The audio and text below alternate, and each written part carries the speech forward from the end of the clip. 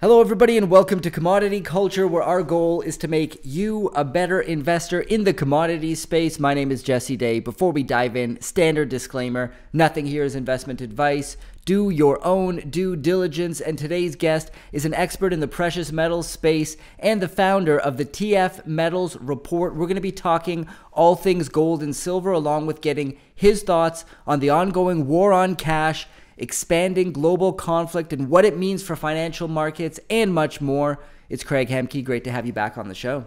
Jesse, it's always a pleasure. Thanks for the invitation. Well, it's been a while since I've had you on, so let's start with your broad overview of the gold and silver sector. Starting with gold, what are the main themes and trends you're watching when it comes to gold that you think people should be paying attention to right now?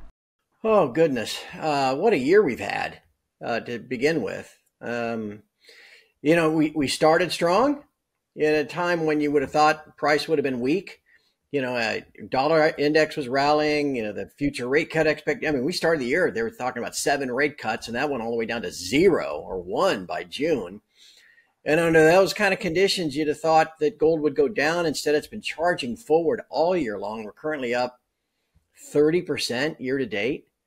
I don't know, how much farther can it go in 1 year? I've said to lots of folks, they'll be like, well, if the banks manage the price of gold, how come it's gone from 400 to, 2,500 over the last 20 years?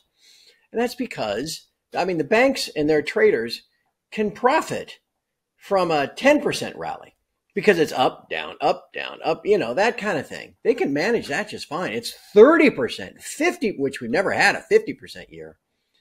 That gets them upside down in a lot of their positions. And that's kind of what it seems like they are now. If you look at the Commitment of Traders report, doesn't mean that price can't go higher. It certainly can. But it's going to take more speculator interest, institutional interest on the long side in gold in all its forms, because there's not many shorts left to be squeezed. So it's going to have to be continued buying to keep pushing us farther. That's why things like, we just wrapped up the quarter yesterday. The month-end charts and certainly the quarterly charts are really important in revealing what is a serious bull market. And that's where, that money comes from to keep propelling gold higher, because, people, what is it? The current number is like 72% of all global financial advisors don't even have any gold at all for their clients. If that starts moving up, that's where the continued buying comes from. So anyway, we've had a heck of a year. We enter now into October in the fourth quarter, which, Jesse, all bets are off, man. There's no way of knowing what lies ahead, not just for the precious metals, just for life in general. So it's been a hell of a year, and we'll see where we go from here. All I know is I'm sure glad I own the gold that I do. And anybody watching us wondering about gold, wonder if they have enough. If you have to wonder if you have enough or if you should get it, you probably should get some, because we're in some tumultuous times. That's for sure. Yes, absolutely. And we're going to get a little bit deeper into the tumultuous times a little bit later. Let's discuss silver here, holding strong around $31.60, I believe, $31.30 at the time of this recording. Broke the $30 level and is holding steady, which many see as an indication of great strength up ahead. How do you see things playing out for the silver market? Well, it's aggravating for many people, right? Because even though silver closed really well to end the month and the quarter, and you're like, hey, look at that, $31, $32. That's the highest it's been since for a monthly close since January of 2013. So if you've been buying all along like I have and have lowered your cost basis down into the teens, okay, that's fine. But, if you bought, the last silver you bought was in January 2013, you're just now even, right? And so it's just aggravating as all heck. My suspicion is if gold keeps going up, silver will rush again to catch up. That's might have been about the last time we spoke, Jesse. I don't recall.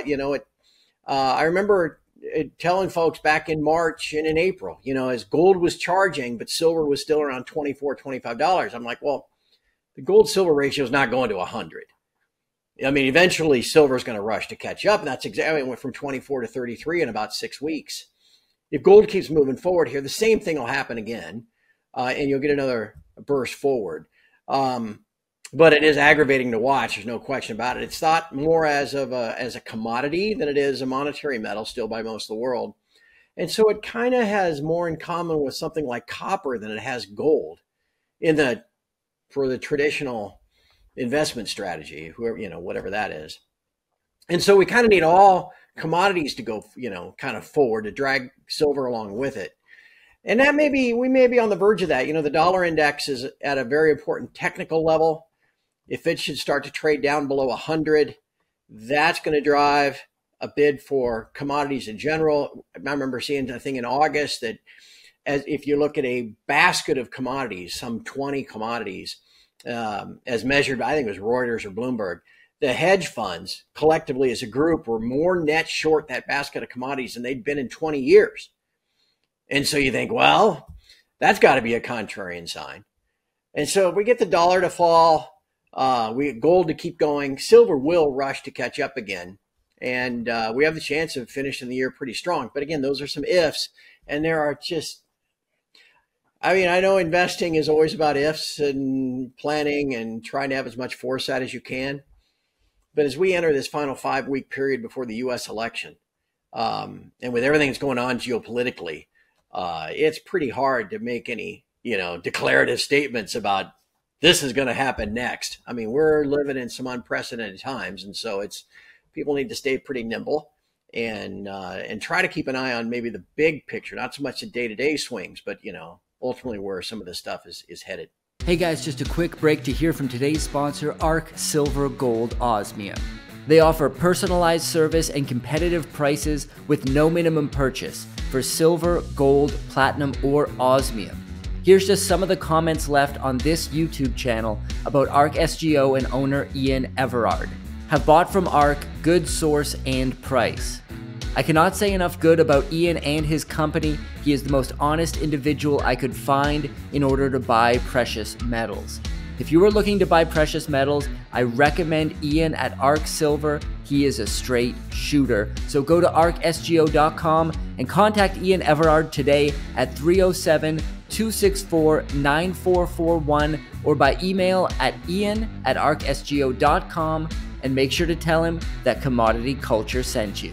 One of the last times I had you on the show, you said that the gold mining sector will rip your heart out, but you still had conviction.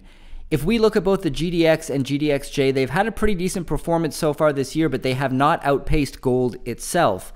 They're pretty much on par with gold. Many expected the mining stocks to be a levered play on gold. What's your current view here on the mining stocks? It's maddening, isn't it? Even just for the just completed month of September, gold was up 5%, where the last 5 years in September, gold's been averaging down 3%. When it goes up 5, silver goes up 8, and the GDX was up 3. And it's, oh gosh. My site has always been about stacking and accumulating physical metal for your safe harbor, inflation protection, purchasing power protection, get you through this storm, this transition period that we're now clearly in of monetary systems. I swore off the mining shares a couple of different times over the last 15 years because they just destroy capital in a lot, because they don't hedge themselves worth a damn in terms of inflation. And so their costs are constantly going up and eating into their margins. And so when the price of gold and silver are going down and inflation is going up, I mean, the things just, they don't do well. Now, the problem has been, and the frustrating part has been, is the price of gold and silver has been going up this year. And yeah, the shares are up, but they're not dramatically up. And in the end, that gets to a simple supply versus demand. You got to have more buyers than sellers. And the sector as a whole is so not even unloved. Remember when we were younger, I remember hearing the adage about, the opposite of love is not hate. You don't fall in love with somebody, and then when it doesn't work out, you don't hate them. You just kind of become ambivalent, right? And that's kind of what the sector is just ambivalence. I mean, people it's not even on people's radar. The average financial planner, stockbroker, even all the way up to hedge fund, home office, the people that run a couple $1 billion, man, they're all worried about growth. You run a hedge fund and you're getting 2 and 20 every year, right? You're getting your 2% management fee and 20% of your profits. You need growth. You're not worried about what Newmont is making and they're all in sustaining costs, man. You want to be in NVIDIA and all these other growth stocks so that your 2 and 20 keeps growing. You could give a damn. And you're sure as hell not going to own any physical gold because it doesn't pay interest. You can't wrap it in a fee, right? And so it's just not even on people's radars. And so I think the mining shares, particularly for me, the sweet spot is kind of not the big ones like a Newmont or a Barrick. Someone like Agnico Eagle or Alamos or some of these, or Wesdome, the ones that produce but keep their costs really low, and they're making the price of gold is double what their costs are to get it out of the ground. I mean, for crying out loud. Okay, I'm happy buying those. But again, as a sector, I think that's the problem. I mean, they're just outside of you and I talking about it. You don't hear, stockbrokers talk about it with their clients. You certainly don't hear it on Bloomberg TV, CNBC. And so till we get to the point where, it's on, that kind of top of mind, we continue to kind of languish. Now, the hard part, Jesse, is my experience has been with these things. When they go, right? I mean, you go back to, I remember it well, January of 2016, the Hui index bottomed out at 99.16 on like January the 16th or January the 19th or something like that back in, I remember it well. The date was one of those dates. And over the next 8 months, it went to 280. Okay, so the thing tripled in 8 months. And that's the problem. It goes up so fast. If you're not on board at the beginning, you end up chasing or you end up buying in at the end and then down they go again. So that's again, what is so difficult. That's why it'll just rip your heart out sometimes. Anyway, that's a long answer. I've had a lot of coffee. I don't know if I answered your question. You absolutely did. I had Simon Hunt on the show recently.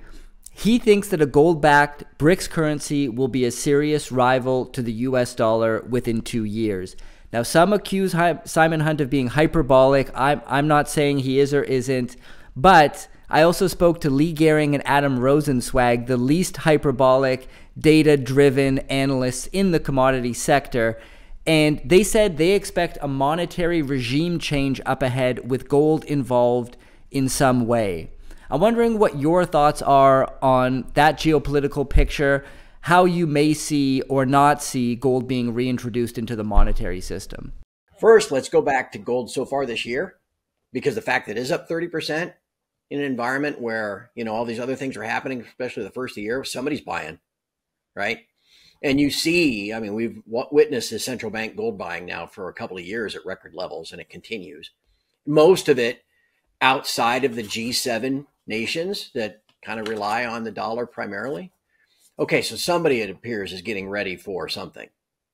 I mean, I think that's a logical deduction. Why would other nations of the world want a dollar alternative? Well, I mean, I've said it multiple times. The biggest event of 2022 was, obviously it was the war in Ukraine and all the people that have died, senselessly and needlessly.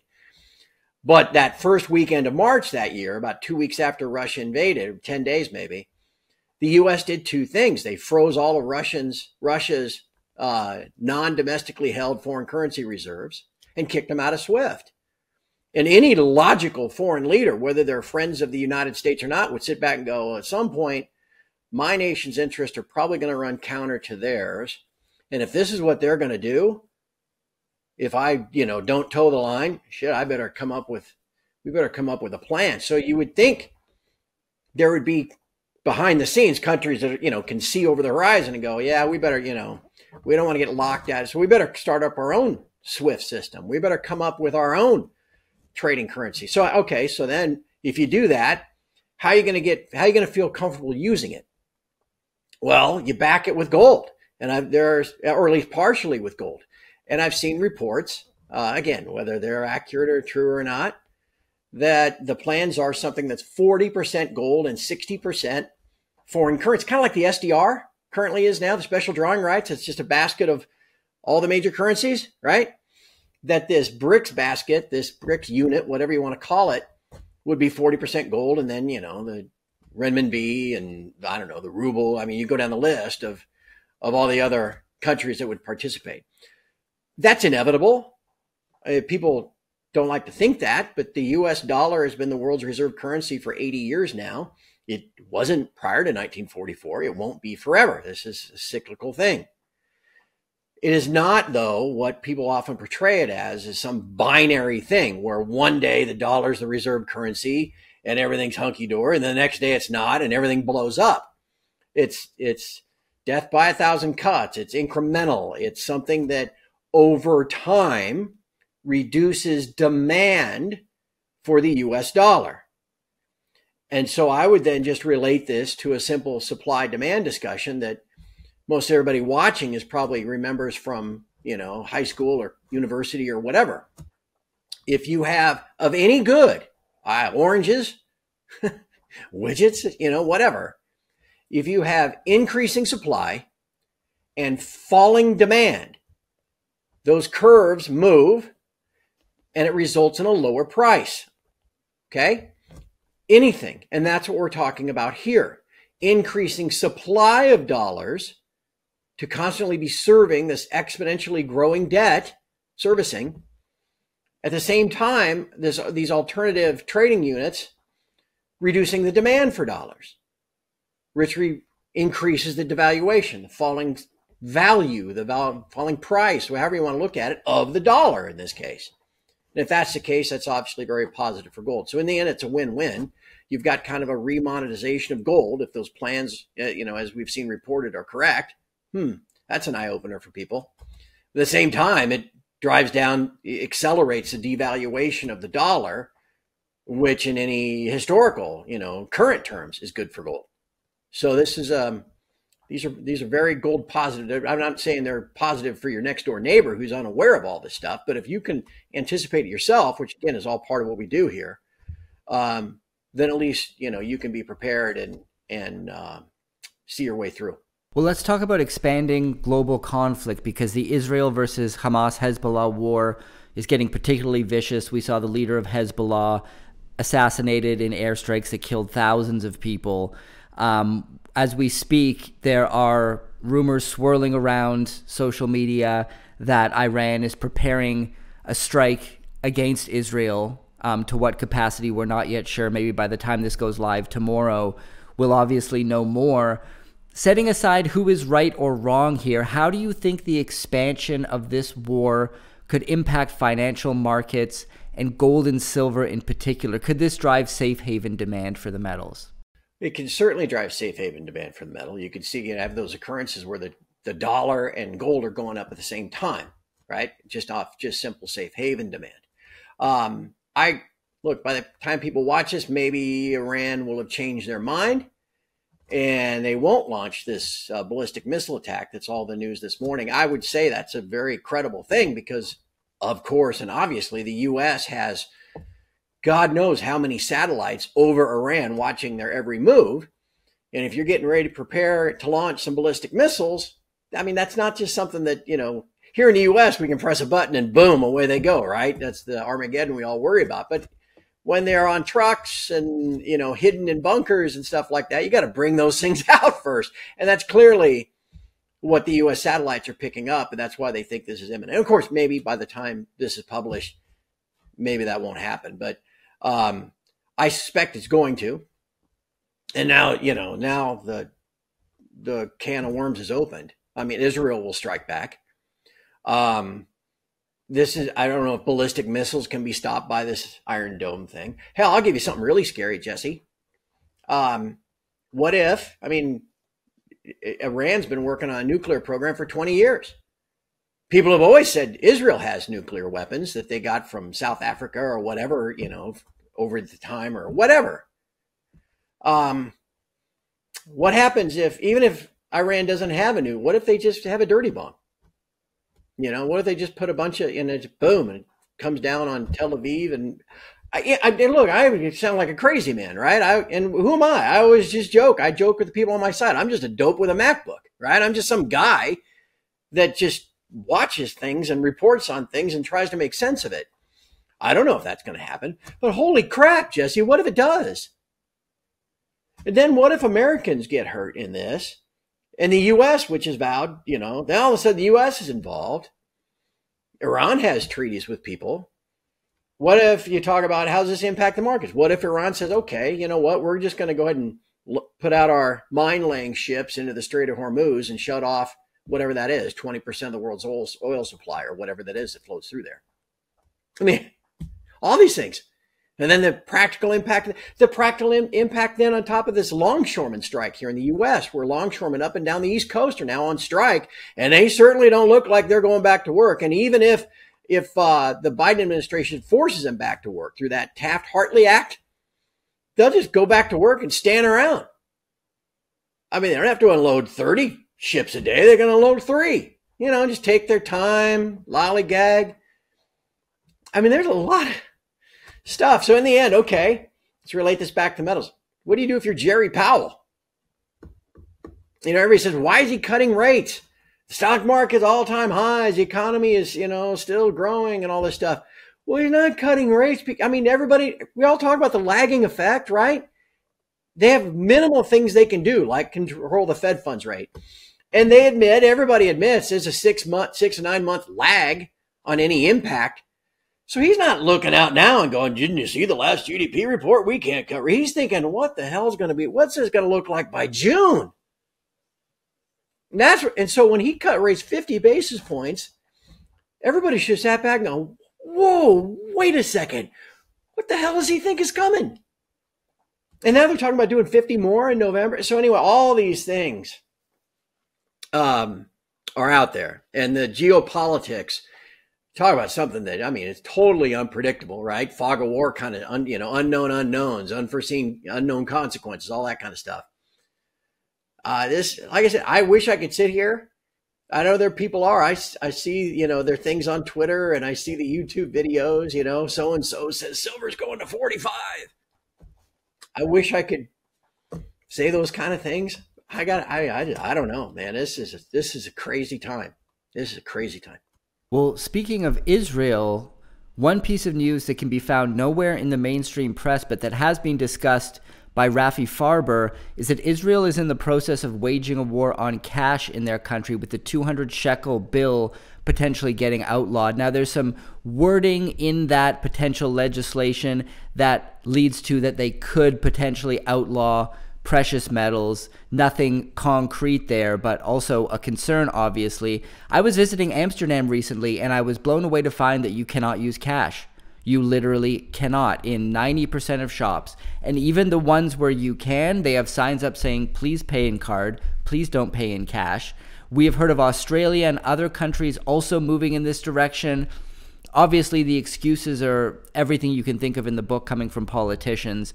From back in COVID to cash will carry the virus, so we can't be transacting with it, to it's going to be more convenient, it's for your own good type of language. Why do you think governments are moving in this direction, and do you expect this trend to continue and spread to other countries as well? Oh, Jesse, this goes back. This has been going on for 10 years now.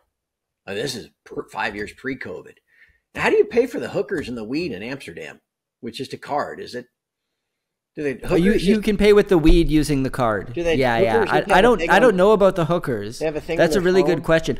I'm almost sure that they do. I can almost guarantee that they accept card there. Yeah, because for weed, you can buy it with card. Yeah. You would be my. Not that source. I know anything about that. Okay. Yeah. You would be my source for that, Jesse. Okay. Well, let me know.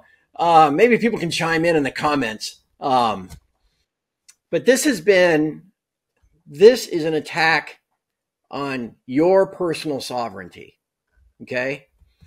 This is ultimately to get you to have all of your spending power in the bank, which is then controlled by the politicians and by extension, the bankers, which then ultimately, hey, they don't like what you said online. They don't like your social credit score. No, we're not going to let you take any money out. Or, hey, you know what? Remember that statement that you had that said you had X number of dollars in the bank? Look, now it says zeros because we didn't like that you opposed one of our, I mean, people, again, this dude's crazy. No, this has been going on for at least 10 years, this war on cash, right? And in the end, it could just simply to be so that they can refloat the system without anybody complaining. You know, this all like the central bank digital currencies. They don't have to, central bank no longer has to get approval like TARP, you know, or anything like that to save the banks. They can just create all this cash, you know, this digital forms of money. Why the Israelis wouldn't want people to own physical gold and silver, I don't know. I don't know what the political rationale would be other than maybe they know, you know, they know where this is heading in terms of what it's going to cost them to prosecute all these wars and everything else. And they need to print their own currency as fast as they can. And they don't want it, you know, people realizing what that's doing to their purchasing power. So they don't want you owning any physical gold. I don't know. I'm not sure. But that, you know, that comes to mind. But this notion that they will, you know, this war on cash is a real thing. That's why, I mean, that's why they want to get rid of the physical cash. Like you said, it carries germs. Or the only people that use cash, you know, are just for nefarious persons, you know, like drug dealers and, you know, and junkies and bookies and people like that. They're the only people that need cash. Just use your card. It's the easiest thing in the world. Again, in the end, for me, this has always been an attack on your personal financial sovereignty because they want to institute policies and keep you right where they got you. I'll give you a great example. And again, gold exposes their schemes, which is why they hate it. The best thing, I don't know, I got it saved on my computer someday. I thought this was great. Remember when spot gold hit 2,500 about, I don't know, a month ago? No, $2,500 spot. And I was seeing tweets and people said, oh, a London bar. You know, everybody's seen this is not a London bar. Okay, I just don't want people breaking in my house. It's a piggy bank. Okay, can we see that? Okay, but people have seen these things, right? A London bar. London good delivery bar. 400 ounces. It's not really, I mean, some are 90% pure, all that kind of jazz, right? But people have seen a London bar, 400 ounces. And you can do the math. $2,500 an ounce times 400 ounces. It's $1 million. And so there are all these things I saw. Oh, gold for the London bar for the first time is $1 million. Okay. It's the same London bar, man. This thing hasn't changed. If you go back 25 years or 50 years, it still is the same thing. Okay.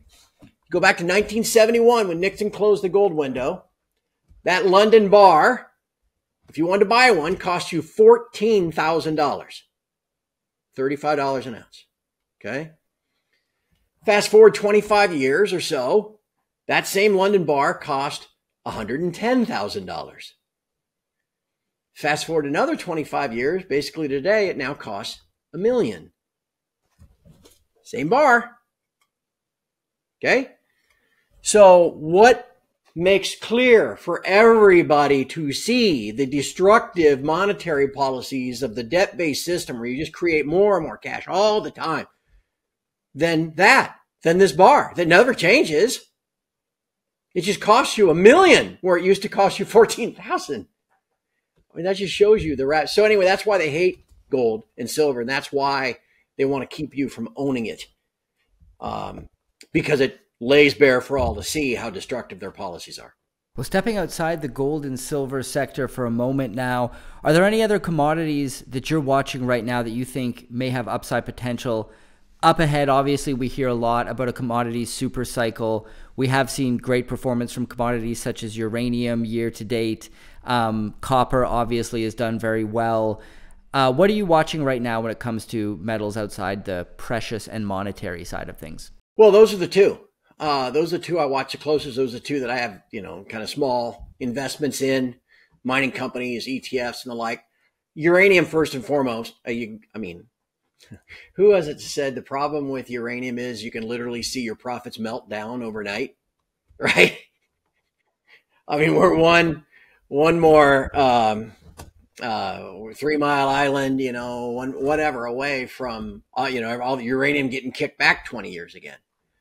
But you can't help but see the future demand, not just the big massive power plants, but the little mini uranium reactors that can power, AI supercomputers or anything, right? So you can clearly see the demand side for uranium, and there's just not that much supply. Now, the problem with it is it's not a growth. I mean, it seriously is not. I mean, it gets back to the whole growth versus value thing. I mean, back when I was a stockbroker 30 years ago, we had the rule of 72, right? If you could make 10% a year, your money would double in 7.2 years. That's the rule of 72. Make 9% a year, it'll double in 8. And you're like, damn, if I could just make 10% a year, if I could just make 10% a year, make 14% in 5 years. Well, now, shit, Jess, if you don't make 14% in 5 weeks or 5 days, right, you're an idiot. So who has the patience for this?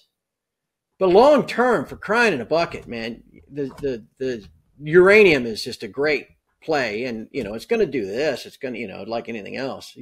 I think you accumulate on dips. Copper's the other one. The supply deficit of copper going forward is significant. The demand for future copper supply is almost exponential in the electrification of everything.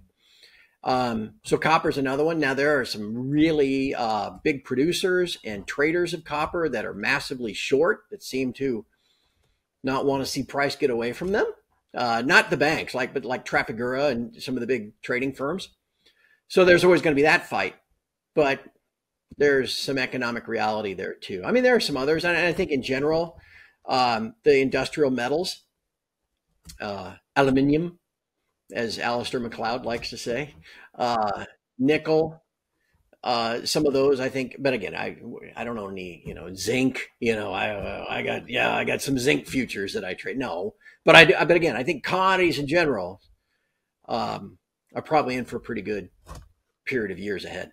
Well, Craig, thank you for joining us today. A fantastic conversation as always. Tell us about the TF Metals report, where people can find it, what it is you do there. Well, thank you, Jesse. It has been, what is today? It's October the 1st. November the 10th will be our 14th anniversary. It was November the 10th. Maybe it was the 11th. See, I'm getting so old. It was Veterans Day. It was Armistice Day, which is the 11th. So of 2010 was the day that it started. And if anything, it's a shelter in a storm for people. You've got to get information. And you've got to get it from people that you can trust. You can't trust the media to tell you what's going on. You just can't. The mainstream, the financial media, you can't trust to tell you what's going on. You got to think, where do they dip their beaks, right?